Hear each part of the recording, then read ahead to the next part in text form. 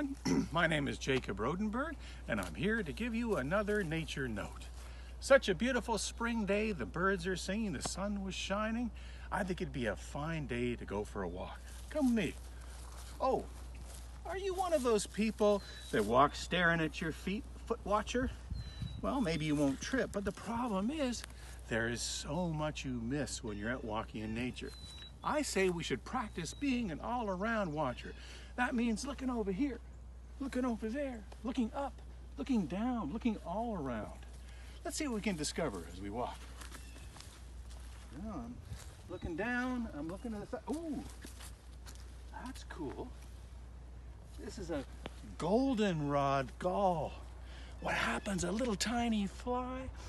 Well, they lay an egg inside the goldenrod, and the goldenrod grows around the egg, and later on in the spring, the little larva munches his way to the outside, blows up a balloon in his head, and pops out.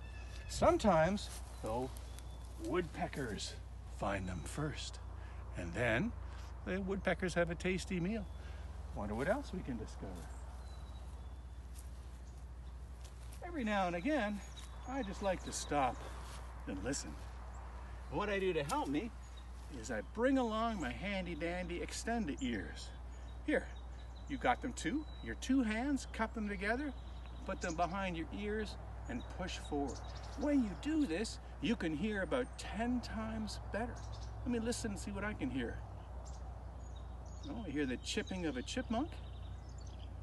I hear a blue jay. I even hear a seagull in the distance. Cool.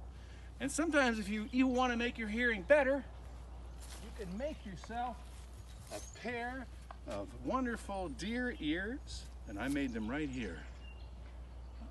Out of cardboard and some dowel, and boy can I hear well. I can hear Jessica breathing from over there. And I just heard a song sparrow. Mates, mates, mates, bring out your teacup, little, little. You know what's also wonderful to do on a walk? It's to smell with our noses.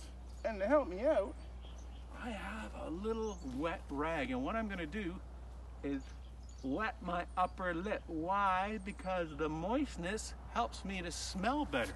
Well, I don't smell better, but I can sure smell more smells.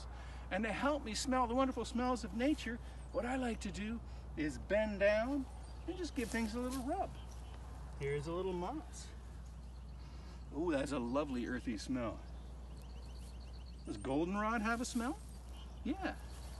Why, even soil has a smell. In fact, a farmer can tell you whether or not the soil is healthy just by its smell. And cedar has a lovely smell. Just rub.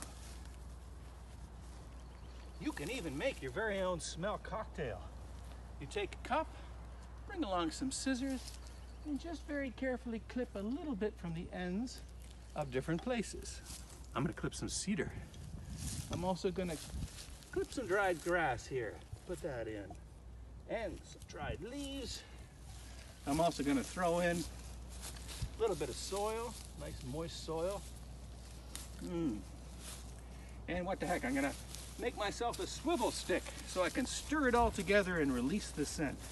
I've just made myself a smell cocktail. There's my swivel stick. I'm gonna call that Needalicious. Wonder what kind of smells you can gather up and smell. Oh, one thing we should always do, anytime we gather something from nature, we should always give back. That's why I carry with me a few seeds. They're sunflower seeds, and I'm gonna plant some right here, and hopefully sunflowers will grow. Anytime I take something, I want to give back. In fact, I want to give more than I take. There. One more. I'm going to say a little quiet thought and the hope that a big towering sunflower will grow right here. Well, that's all for now. I hope you get out and explore nature with your mums and dads. We'll see you next time on Nature Note.